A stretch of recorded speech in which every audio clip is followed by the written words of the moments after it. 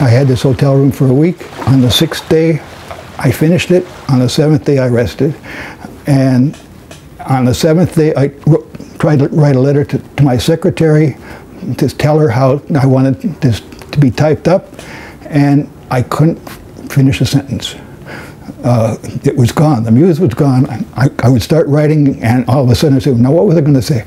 It was flowing for 6 days, and then it stopped. And so I think it's an inspiration that I can't just turn on and turn off either. Well, I understand you've been considering all kinds of numbers under the sun, and probably the greatest kind of numbers, because it includes everything, is the surreal numbers. The name actually came to me in the middle of the night. I have no idea.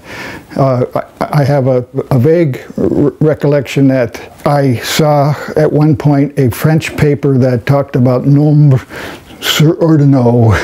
I don't pronounce it well, but it's sort of ordinal numbers. I've never been able to track down that paper, and I don't know if I heard about it before or after I thought of the name surreal number, but you'll see that it's a great name after you understand what surreal numbers are. And John Conway invented the concept, and his first description of it was on all numbers, great and small. Not only big and small, but inside and everything. And so people know what the real numbers are, and I call them surreal because there are infinitely many surreal numbers between any two real numbers. I thought the numbers between all the other numbers already existed, so... Yes, that's what almost everybody thought except Conway. So I learned about it. I happened to be visiting Calgary in Canada at the same day that John Kahn was up there, and we had lunch together, and he had recently discovered this concept, which we're going to describe. During our lunch, he wrote out on a napkin all the rules of definition of surreal numbers. I was enchanted by this idea. Of course, I had lots of other stuff to do, but I kept the napkin. I took it home with me. The basic idea, you have a new way to describe this all numbers. You build up all numbers starting from nothing, and actually nothing is kind of the representation of zero. But then you can use 0 to describe another number, which turns out to be 1. And you can use 0 and 1 to make two other numbers, one of which is 2 and one of which is a half. And you can continue creating more and more numbers. It's something like the creation of a universe. Here we're creating a universe of numbers. But the numbers that you get are always, the denominator is always 2 or 4 or 8 or 16 or something, that you don't ever get 1/3 throughout the first part of this process. But you keep on creating numbers until you go to infinity. Then a big bang occurs, and all of a sudden you get all the real numbers. The next day after that, then you create infinity plus 1 and infinity minus 1. You also have 1 over infinity, which is a number that's bigger than 0, but it's less than any positive real number. That's why I started calling them surreal, because there's a number like pi plus 1 over infinity. This is between pi and every real number that's greater than pi. And also we keep on going and we keep on creating, so at some point we get 1/2 of infinity, and we get square root of infinity, and we get infinity to the infinity. All these numbers that we get, we can add, subtract, multiply, and divide them, so it goes way beyond any kind of numbers that people ever conceived of before. These sound like tiny slivers that we're dropping into gaps that we didn't even know were there. We got the tiny slivers, and we also have the reciprocal of the 1 over a tiny sliver, which is a gigantic thing, larger than people ever thought of before. So that's why Conway called them all numbers, great and small. One night, in the middle of the night, I said, hey, why don't I call them surreal numbers? But the main inspiration that I had was, I said, wait a minute, this is so cool. I think maybe I ought to write a book for high school students that would teach them what surreal numbers are. There was a need for a book that shows how mathematical research is done, and how you take some simple laws and create gigantic universes out of simple laws. And the process of discovering is something that's usually not taught in schools. You just are taught the facts, but you don't get to see the thrill of developing these facts. I woke my wife up. It turned out we were on sabbatical year in Norway, well, maybe I didn't wake her up until the morning, but anyway, I had the idea in the middle of the night and I couldn't go to sleep. I said, wait a minute, a book like this ought to be written. I was already years behind on books that I'd promised to write, and I'm still not done writing. That was 50 years ago. But I told my wife, you know, Jill, I decided I have to write another book, but it's only going to take me a week. She said, well, you know, that's actually kind of a nice idea. Time in your life when you can do this. Here we are in sabbatical. And so we worked it out that a few weeks later, I would rent my hotel room in downtown Oslo and spend a week writing this book. She would come visit me a couple times that week because we always wondered what it would be like to have an affair in a hotel room. So that was the plan, and it actually worked out so marvelously. It was probably the greatest week in my life. I started out every morning having a big Norwegian breakfast. My hotel was very near where Ibsen used to live, so I could get some of his vibes. At breakfast, there were a group of 50 American students, and I could listen to what they were saying because I had decided to write this book in dialogue between two characters, Alice and Bill. Might as well show you the book, because here's the book. And you can see Alice and Bill here. My wife did illustrations. How two ex-students turned on to pure mathematics and found total happiness. If you look on the web, you find out that there's a bimodal distribution of reader comments. There are those who are looking for beautiful mathematics, and those people are rating it a 5. And then there are people who are looking for a novel and some cool sex scenes and things like this, and they're rating it a 0, and they're saying it's the stupidest thing I ever did, and why would anybody waste his time? So it's a kind of a litmus test as to what you like. Oh, by the way, A is Alice and B is Bill, but there's one line here which is said by Conway.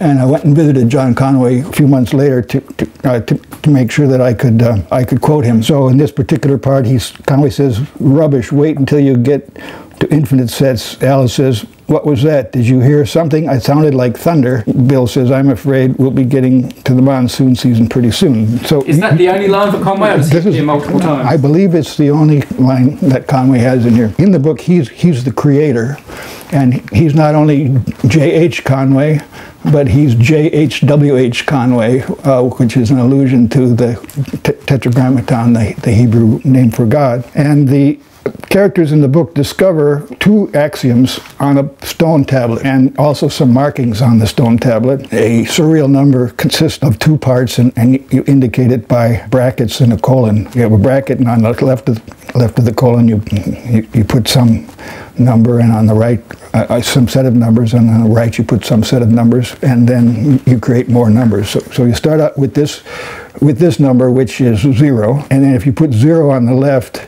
you get a number which is called 1, and if you put 0 on the right, you get a number which is called -1. And this stone that Alice and Bill find has these markings on it, but they have to decode what it means for these markings to do. Even though I have hardly any plot in this book, the fact that as I do refer to nature and have a little story going on meant that I was watching everything in the world much more intensely. Not only was I listening to what these students said at breakfast, but I'm also seeing the colors, the leaves on the trees, everything outside. There was more too, because every morning I was actually trying to create the theory myself. Conway had told me the thing, and I saved the napkin on which he wrote it down, but I lost it somehow in the next month.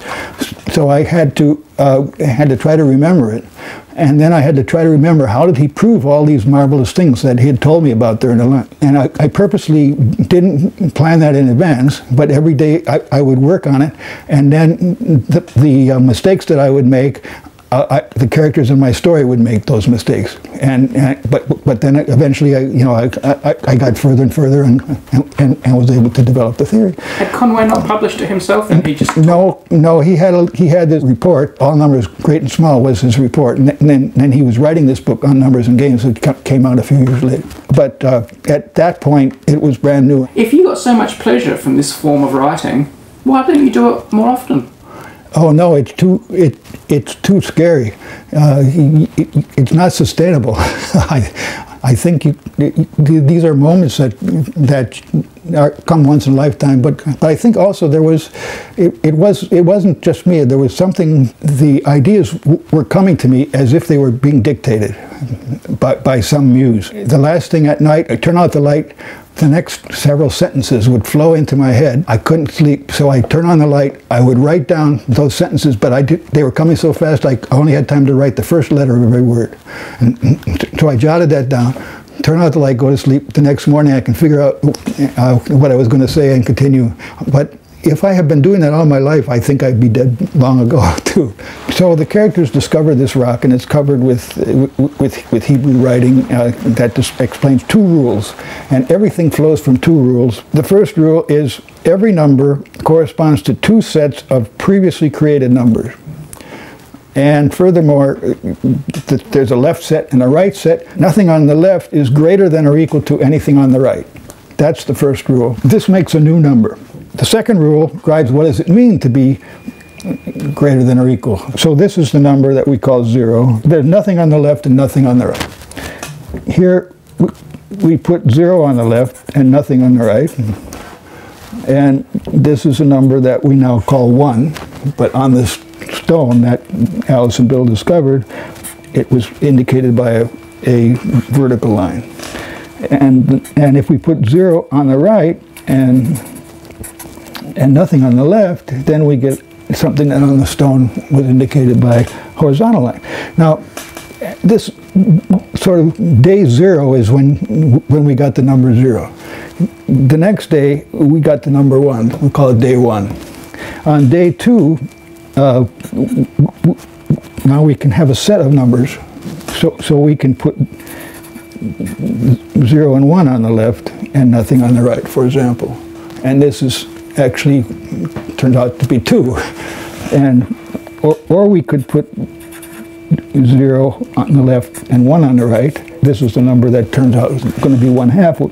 But now there was a classical definition of real numbers by Dedekind called Dedekind cuts. You have a set of rational numbers on the left and a set of rational numbers on the right. That defines a cut between the two, and that gives real numbers. So Conway's genius was that keep on going and allow, besides rational numbers, to allow any set of surreal numbers. After I get to a point where I have 0 and 1, let me put a comma here, and 1 and 2, let's call it. And you get all of these here, but nothing on the right. This is infinity. Then we find out what is infinity plus 1. And that turns out, actually, you got infinity here. These rules might have been invented before Dedekind's rules, and that everybody for 100 years had learned about this in school, and we considered that this is the way numbers are. Then physicists would have said that this is actually part of the real universe, that these numbers aren't strange, but that these are basic. And people probably would have discovered the real numbers as a special subset of the surreal numbers. There's no reason for us to think that the universe obeys the laws of real numbers. People used to think that the real world had Euclidean geometry, but now people know that space bends. The patterns that are revealed here are as mind-boggling as anything in mathematics and are far from being explored. Every year more and more converts come along, and we find people winning prizes because they've advanced the theory of surreal numbers, which is a subtle point. So, you know, I'd lost the napkin, but it turned out that the rule that I gave in my first draft during those 6 days was not his rule, actually, but it was subtly different. Here, for example, is Chinese translation. Don't like thinking of my impending death, you know, I haven't got all that many years left. I don't quite know how many.